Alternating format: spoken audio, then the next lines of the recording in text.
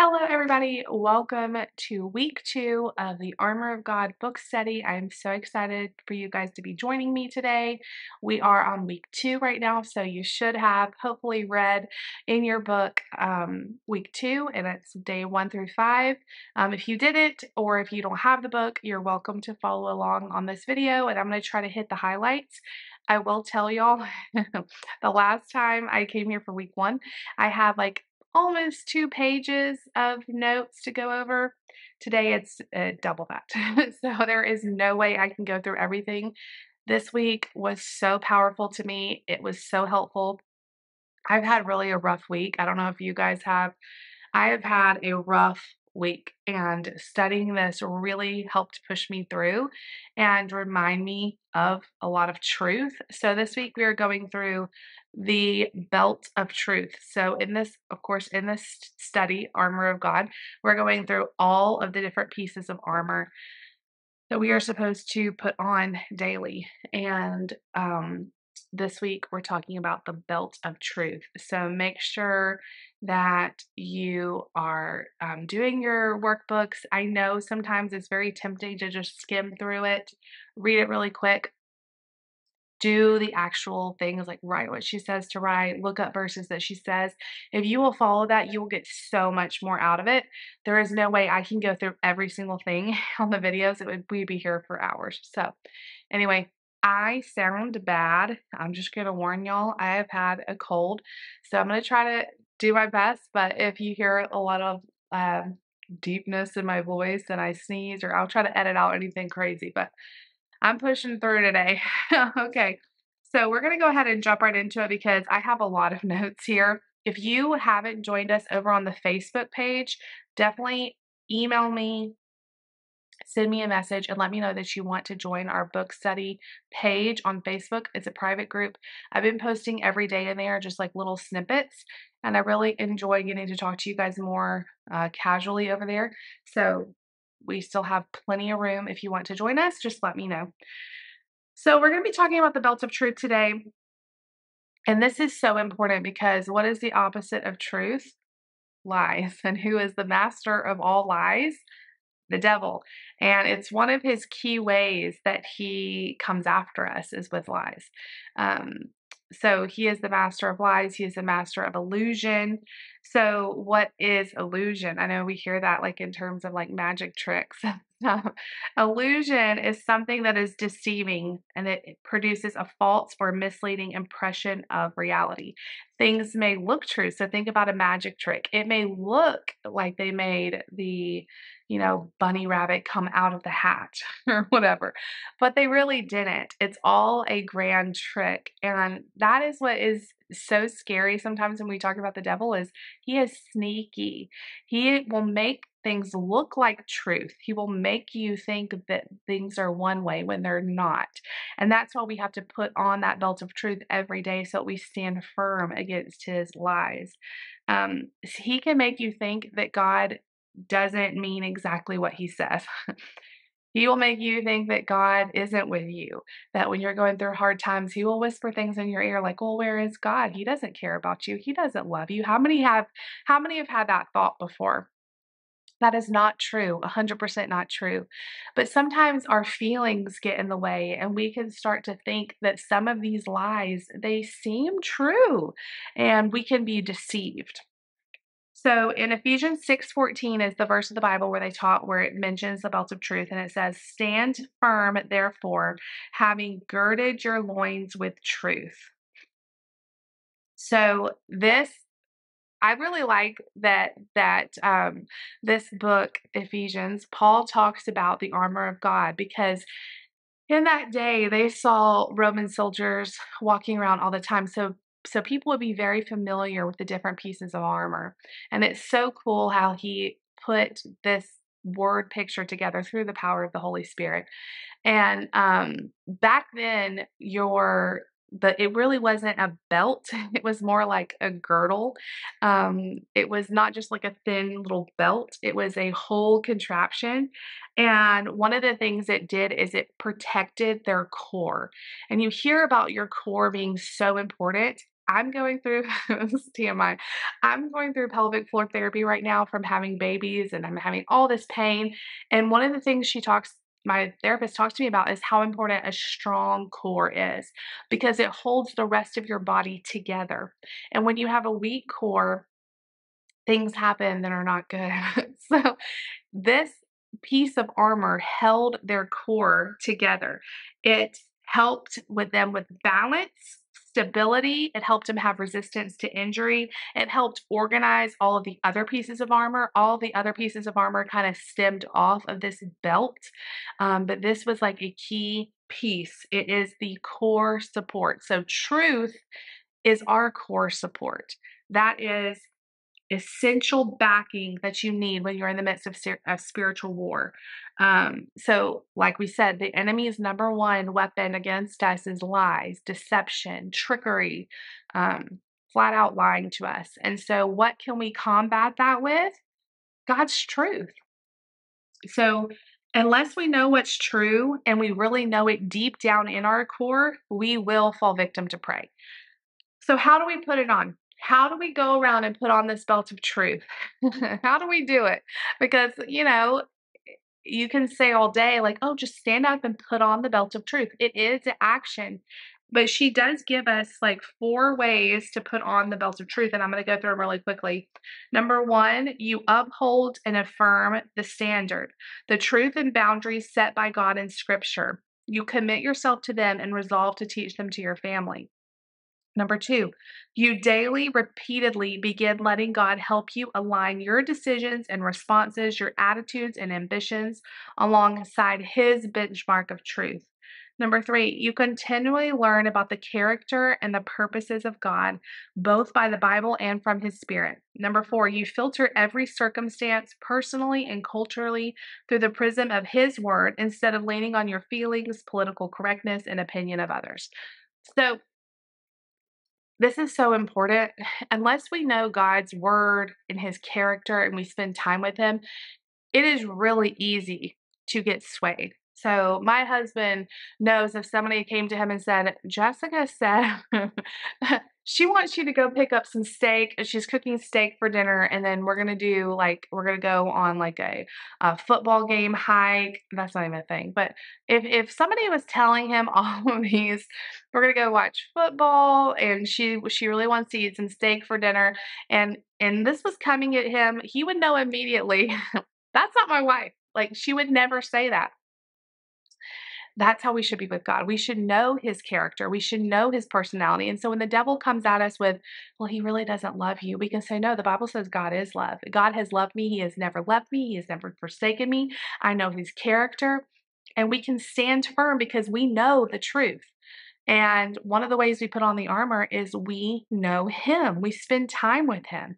You need to spend time. Reading the Bible is amazing. That's God's word. But also just spending time with him, learning about his character. I love to just sit down and list all the ways. If I'm feeling down, if I'm feeling defeated, one of the ways that really helps me is listing out all the ways God has met me where I needed him in the past, all the ways he's been faithful. And I can look at that list and go, you know what? If he's been faithful all my life, he is going to continue to be faithful. That is his character, that is his track record. So, the enemy is looking for any weakness in you, and he's looking for you to have a very weak core because he's going to exploit that. So, some signs of a weak core, this is important for us to know. Poor posture. So, if you have poor posture, you're going to hurt your back. You're going to not be as strong. You're not going to be able to carry as much. You're going to be more injury prone, like me going to pelvic floor therapy because my core is terrible and I've had babies and it's weakened my core. And now I'm having other pain and problems because I'm more injury prone. I don't have that strong core that's holding me together. And when we talk about injury prone as Christians, one of the big ways I think of it is like unforgiveness, bitterness, anger, all of those things. The devil wants to exploit those things in you. He wants you to harbor unforgiveness to the point where it turns to bitterness, because if he can get you looking at that and letting that fester, he has you. Unforgiveness is a huge trap in the church, in Christianity, of course, even outside of Christianity. Uh, Unforgiveness will ruin your life. And all of us have been hurt by people that we did not deserve, how they treated us. But you have to forgive for you. You have to let God heal that for you. The other person may not even know that you're hurt, or they might know, but you still need to forgive them because the Bible says if you don't forgive others, God won't forgive you. And I know we've all messed up. I also like to think of it like this: if I hold on to bitterness and I hold on to unforgiveness, then God can't intervene and fight for me. I have to lay that down so he can fight for me. And I promise you, you'd rather have him fight for you than you sitting around miserable and bitter. So when you have a weak core, it is very easy to get offended, to get angry, to get hurt, and that will ruin your life. And so I'm just praying that if anybody out there is listening to this and you have unforgiveness against anyone in your life, and there are things that happen to us that it feels impossible to forgive. But like I said, you're not doing it for the other person as much as you're doing it for you. And you have to allow God to fight for you. That doesn't mean that we continue to let people hurt us and continue to stay in relationships that don't benefit us. Um, it's I'm not saying that we justify every single behavior that other people do and we become a doormat, but we do have to forgive because once bitterness takes over, it's a whole it's just a slippery slope. Anger itself isn't a sin, it's what you do with the anger. Even Jesus got angry, but he didn't let it fester and build up and make him angry at God, or angry at God's children. Everybody on this planet is a child of God. And if you could look at other people like that, like God created these people, God loves these people. It really helps me to think of it like that. I'm sorry, it's getting dark in here. The clouds have come. Also, it's easy to get fatigued. When you have a weak core, you are going to get fatigued faster. When the body isn't well supported, it is unable to supply the level of strength you need for the other movements. Um, so it stabilizes, this belt will stabilize the shield of faith. It will stabilize the helmet of salvation, the shoes of peace. You can't have peace in your life if you don't know God's truth. You can't have faith in your life if you don't know God's truth. You can't have salvation in your life if you don't know the truth. Truth is crucial to every other part of the armor. And I think that's why it comes first. We talked about prayer last week. Truth is right behind it, and it's the actual first piece of armor we're talking about. It is so important to understand the truth so that the other pieces of armor come in place. Without the belt, you're left trying to carry all of this armor. There's nothing to hold it together. So you're running around fighting battles and you're trying to hold it in your own strength, as opposed to letting your core take up some of that weight.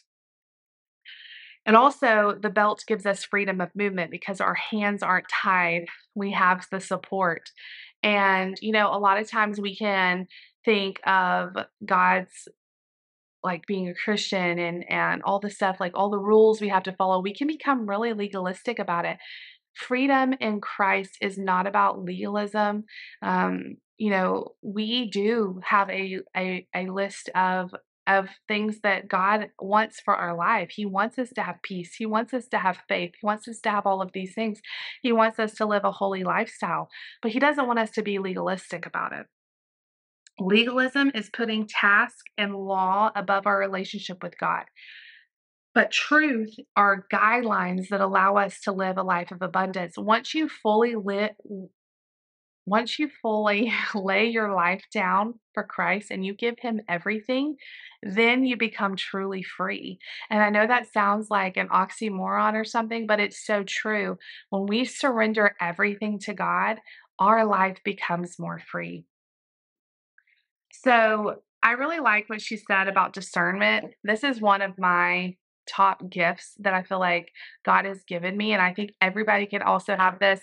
And it's something I pray continually that God helps me with is discernment. I think a lot of women have discernment. You just get like a little feeling against when you meet someone, you may have a little feeling like this seems weird. That's discernment. But discernment is not a matter of just telling the difference between right and wrong. Lots of people can do that, like the difference of right and wrong.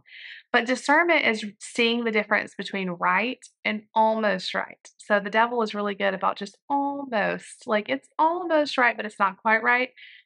He likes to do that because he's tricky. But how do we see his deceptions? We turn on the light. The truth is the light. When you have a dark room, there could be a lot of things going on in there. But as soon as you turn on the light, you see immediately what's going on. The light exposes the darkness. You can't argue with something that's in the light. Everyone can see it. If you have a blue shirt and you put it in a dark room, you're not gonna be able to see it. But once you turn on that light, everybody can see the color of that shirt. And it's the same with the devil's lies. When you hold it up to God's light, it is easy to see the darkness. Our feelings can change, our emotions can change. One day we can feel happy, we can feel sad, we can be mad. The one thing that doesn't change is God's truth.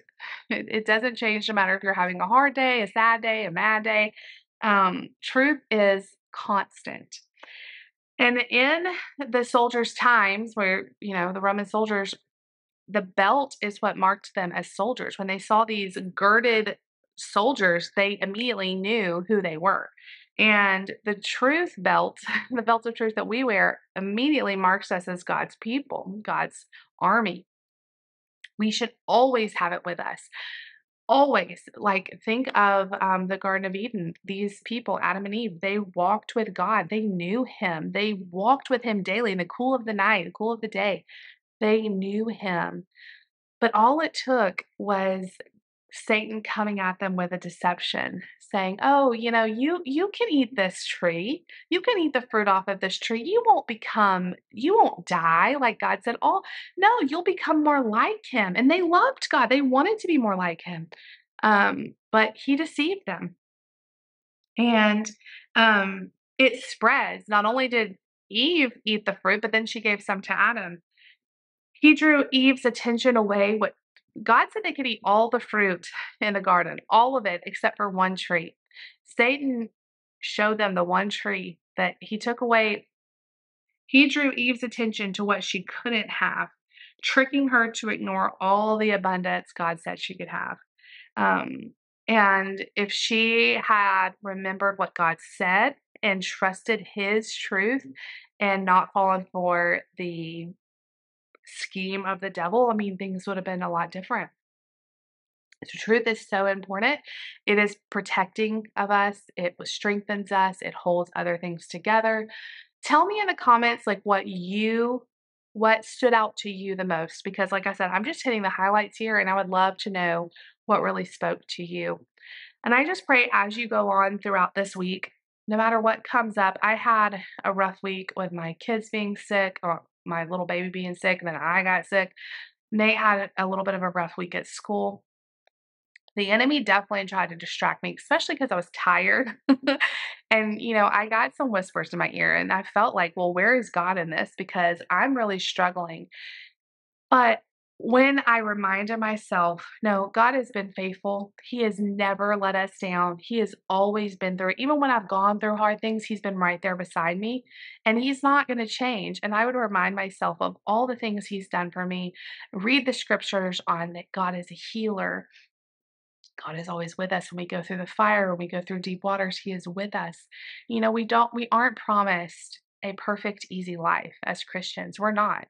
Bad things happen because we're on earth and we're not in heaven right now. But we are promised that He goes with us. And so if we can remember that, we have the God of the universe on our side, living inside of us. We never go through something that He's not there. And if we can tap into that and not listen to the devil's lies that say, "Where is God? He's not with you. He doesn't care about you." I feel like the devil uses that one a lot. He doesn't care about you. Where is He? Why is He letting these things happen to you? He loves to use that one. But again, we hold it up to the truth, what the Bible says, His character, and it pales in comparison. It's easy to see that's just a flat out lie. The devil wants to destroy your life, and he will if you give him a weak core that he can take advantage of. I'm going to pray for you guys and we're going to sign off here. I know this video is getting long. Dear Lord Jesus, thank you so much for my friends that are watching this, God. Thank you so much for this study that allows us to study all together your truths and learn more about you. God, I just pray for this week as we go through our day, that you would just help us remember to put on the belt of truth, that we would read your word, that we would spend time with you, and we would learn your character, God, and that you would just be with us, and you would help us to know that you're there. I just pray for this study as we continue to learn about the different pieces of armor, that we have the courage to daily put them on, because we are at war with the enemy, and it's a real war. God, I just pray for all of my friends. I just pray that you would strengthen them. You would let them know how much you love them until we meet together soon. In Jesus' name, amen. All right, you guys, so that is the belt of truth. Definitely leave me a comment down below. Let me know what you thought of this week. Next week, I don't have my book right here. I think it's the breastplate of righteousness, I believe.